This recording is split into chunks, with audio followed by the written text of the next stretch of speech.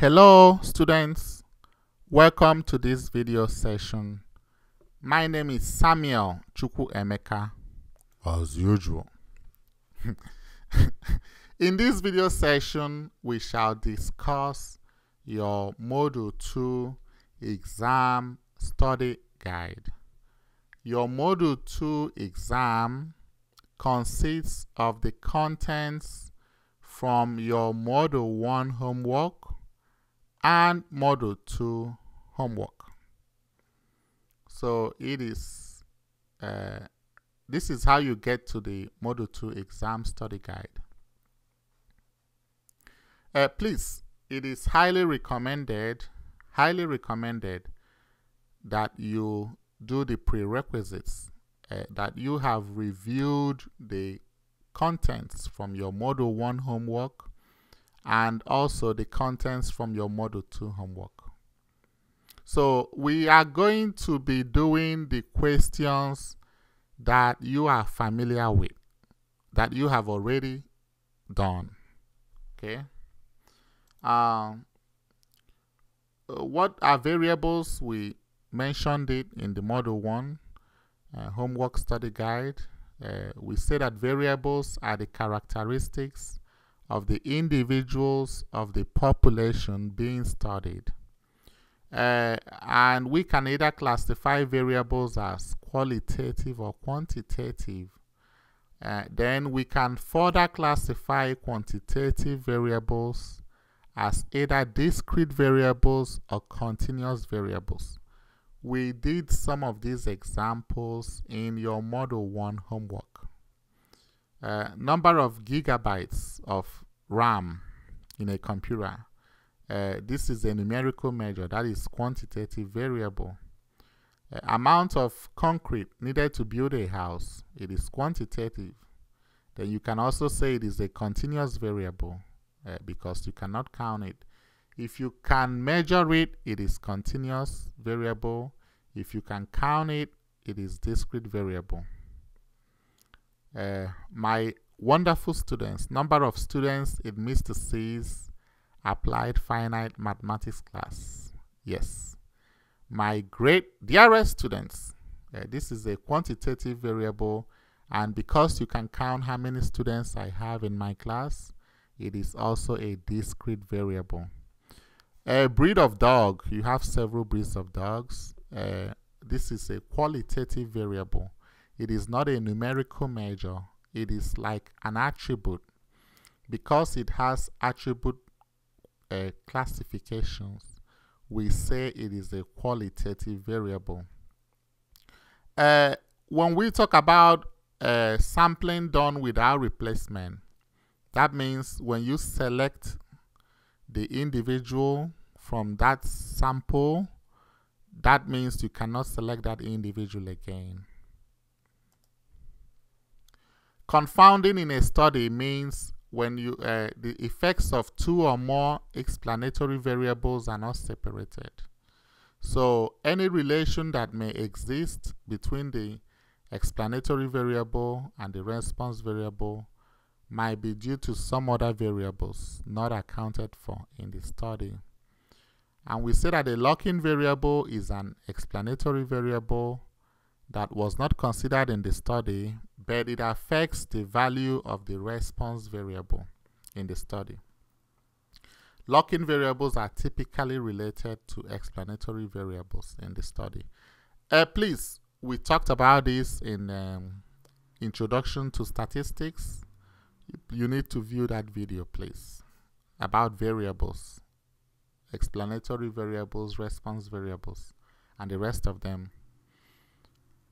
To estimate the percentage of defects in a batch of laptops produced at some done-for-peas computers, a quality control manager selects every 21st laptop that comes off the assembly line, beginning with the 10th, until he obtains a sample of 30 laptops.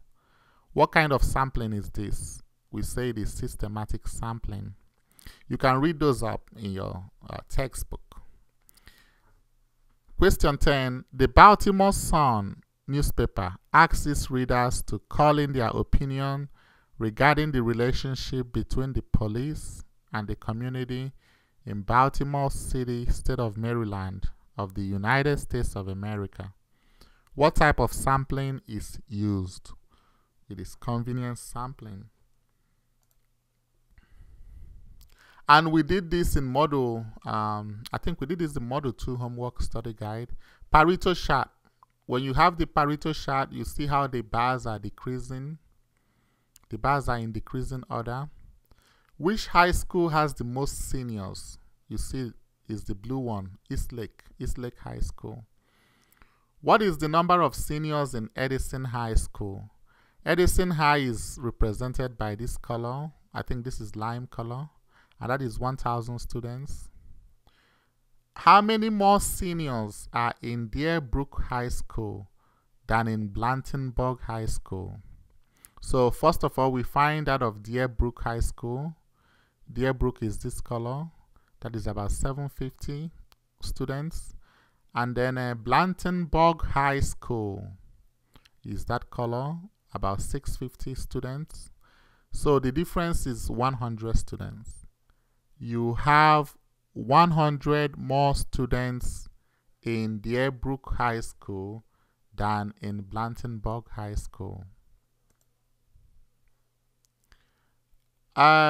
The age distribution of 50 randomly selected students in Benita's Innovative School is shown below.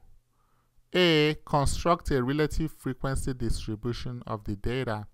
So we talked about the relative frequency distribution, which is the individual frequency divided by the total frequency. Sigma means summation. So if you get your calculator, this is Windows 8, you just get your calculator here, search, calculator, and this is the one we need here. Initially you will have it in standard, but you change it to scientific. So when you add this up, 5 plus 8 is 13, 13 plus 17 is 30, 30 plus 13 is 43, 43 plus 7 is 50. And then when you do 5 divided by 50, that is 1 out of 10, 0.1. You can go ahead and convert it to percentages because they would ask you about the percentages. So I just went ahead, I found the relative frequency, and I also made a column whereby I could go ahead and compute the percentages as well.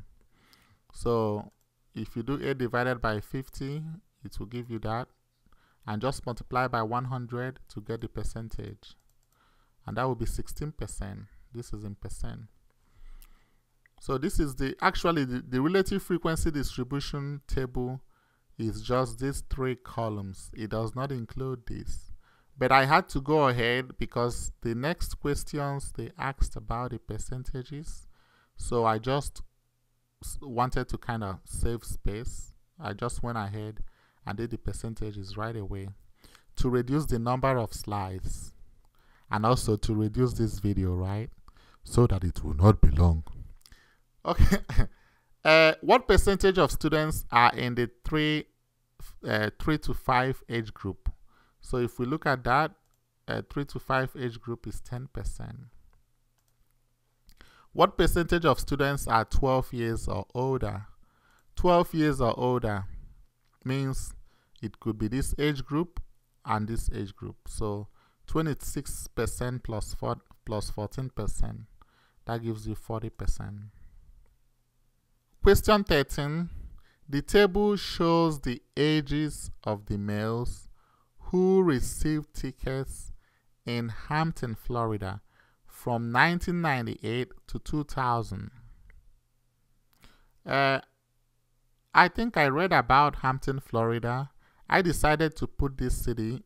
I read that they give a lot of tickets. That is what I read. Okay, how do we interpret this table? Males between the ages of 28 and 33 years old received 113,000 229 tickets from 1998 to 2000. The number of males between the ages of 40 and 45 years old received 48,340 tickets from 1998 to 2000. So, and the rest of them, that is the interpretation. So we see here that the number of classes is 5. 1, 2, 3, 4, 5. We have 5 classes. Lower class limits are these. We call it lower class limits or lower class intervals. 16, 22, 28, 34, 40. Upper class limits 21, 27, 33, 39, 45. The next thing they ask is class width. What is the class width? Okay, class width, you can either do it lower class limit of second class minus lower class limit of first class, which is 22 minus 16. That gives you 6. Or you can do it lower class limit of third class minus lower class limit of second class. 28 minus 22, that is 6. Or you can do it lower class limit of fourth class minus lower class limit of third class. 34 minus 28 gives you 6. Or you can say lower class limit of fifth class minus lower class limit of fourth class. 40 minus 34, that gives you 6. Or you can also do it lower upper class limit of second class minus upper class limit of first class. 27 minus 21, that is 6. And so on and so forth. That gives us the class width or the class size. Class width or class size. Question 14. The table shows the number of people in the city of Y. There's a city called Y, Arizona. Why Arizona? Who like mathematics? How many of you like mathematics? If you like mathematics, say hi. If you like mathematics, say hi, Mr. C. Or raise your hand. Okay. Create a relative frequency distribution. Round to 3 decimal places as needed. Folks, I want you to listen here. So of course, we get the total frequency, and we now find the relative frequencies of each class. We have 4 classes here. I wouldn't go immediately. Why didn't I come and wrote 8.6%? Why? Because I might get it, you don't want to approximate. You do not approximate until the end. Okay? So we have like 1428 divided by 16649, and if you add up all this, it gives you 16649. So it gave me this. Okay, I didn't use the calculator on the computer. I used my Casio calculator, but I wrote out all the digits. If you have it up to 5, 6, 7 digits, you're good. You don't want to approximate this. No, you don't want to do that. They only said you should round to 3 decimal places here. That is here, not the percentages. Okay, so you have when I had to put the percentage as well because they will ask questions about it. So I just said let me go ahead and put it. So please don't round up. Don't round up. You can write how many digits did I round this? 1, 2, 3, 4, 5, 6, 7, 8, 9. Yeah. So you can have it up to 9 digits. Yeah. The greater the number of digits, the more accurate you are. So that is what you do for all of them. The next question says, what percentage of people were between 35 and 49? Round to the nearest tenth as needed. So you have to first of all 35 and 49. So 35 and 49 is this. 32.8% because they say round to the nearest tenth. Okay, some people might say, okay, even if you did it like this, you will still get the same thing. All right, that is being lucky. You might not be so lucky in your question. So because if you come and rounded it here, then you multiply it by 100, you might miss by 1 decimal place. Yeah, you might miss by 1 factor or 2 factors. So you don't want to, you want to do this fraction and write out everything, multiply by 100, write out everything without rounding. Don't come here after you have rounded and then multiply by 100. So just do it, multiply by 100 and write exactly what you got. You round at the final answer, okay? You only round at the final answer. What percentage of people were 34 or younger? 34 or younger, so will be this class and this class. So you add this up. Don't come and add these two up, no. If you do that, you're likely to get it wrong. Add this up, okay? And how will you do it? You might just come and do like this. I will show you how to use the memory key so you don't have to write all this. 1428 divided by 16649 equal to. So save this in memory. Just save that in memory. And then you now do 3731. If you don't know how to use this function, rewind the video and look at what I'm doing again. Otherwise, you have to write it out with your hand on the paper. 3731 divided by 16649 equal to this. So I'm going to now add this up, add it to the memory. You can also put n plus, it adds it automatically. Or you just do plus and recall memory. So right now, let me recall the memory right away. And then I can multiply this by 100 to give me the percent. 30.9, you know, they want us to do this to 10 to the nearest tenth. To the nearest tenth means 1 decimal place. To the nearest tenth means 1 decimal place. So if I do 1 decimal place, you know, this is more than 5. If I add it here, it is more than 10. I add it here. That would be 31.0%. 31.0%. Does it make sense? Do you get it? Question 15. What is your favorite color? So here is, they want us to see whether this graph is misleading or not misleading. So if you look at this graph, 2 is smaller than 3, 3 is smaller than 5, 5 is smaller than 8, 8 is smaller than 10. You know, the bars, the length of the bars, you know, are kind of proportional to the numbers. Okay, so if you look at this 5 and 10, it's like double. It's like double. So this graph looks okay. You know, it is not misleading at all. And there's nothing you can do to, I mean, it's okay as it is. So you don't need to improve on it. Because this 5 is 5 and 10, 10 is double. And this looks like it is actually. And then 5 and 3 is 8. If you add up this plus small thing remaining here, you get this bar 8.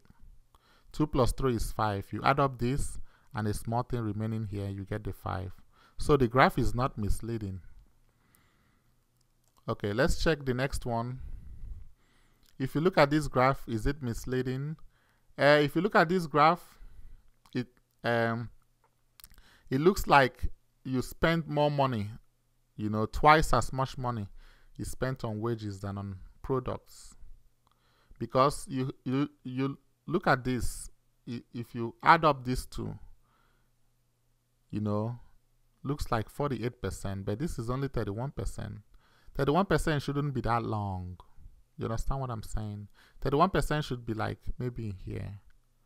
Okay, it shouldn't be that long because this looks as if you double this, like this double. This even looks more than double anyway. It looks more than double. So this should be 49% or maybe 50%. This, you know, if it was not to be misleading, it should be like 50%. So that is what you can do to improve it. Yeah, it looks misleading because this is too long. This looks more than double this. And because of that, and this is not 48%, it's 31%. So the length is not proportional to the percentages. It is not proportional. So it has to be proportional. That is the way you have to do to improve on it. Question 17. Number of bakeries in 2 cities. So you see this is very small. I mean, this is very small compared to this. You see, if this is 7 and this is 10, that's a lot. That's a lot. It's not proportional at all. You know, it's not. So this should be proportional. As if for this, you know, you either make this to be small, like up to, you know, make it to be small, or you make this to be a little bit big, up to 70% of these. Yeah, but if you look at 10 and you look at 7 like this is too small compared to this. Okay. We are going to stop here for tonight. Please watch out for other videos as well. And if you have any questions, feel free to contact me. Okay. Thank you so much for listening to this video session. If you have any questions, feel free to contact me. And you have a great evening.